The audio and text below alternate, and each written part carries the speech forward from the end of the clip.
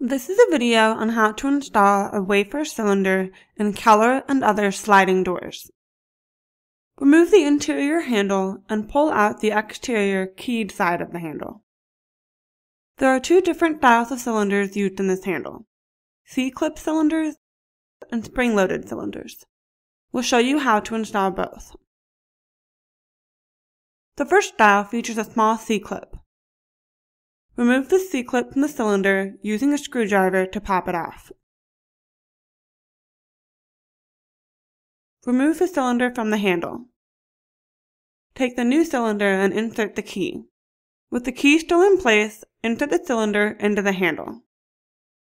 Reinstall the C-clip using a pair of pliers.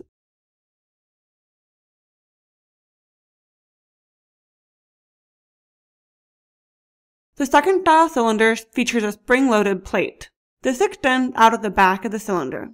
Use a small screwdriver to push the clip up and slide the cylinder forward. Take the new cylinder and insert the key.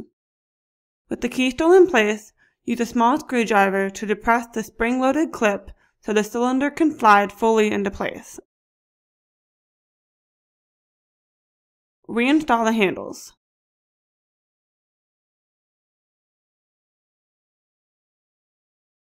Thanks for watching our video. For more information, please visit our website at www.allaboutdoors.com.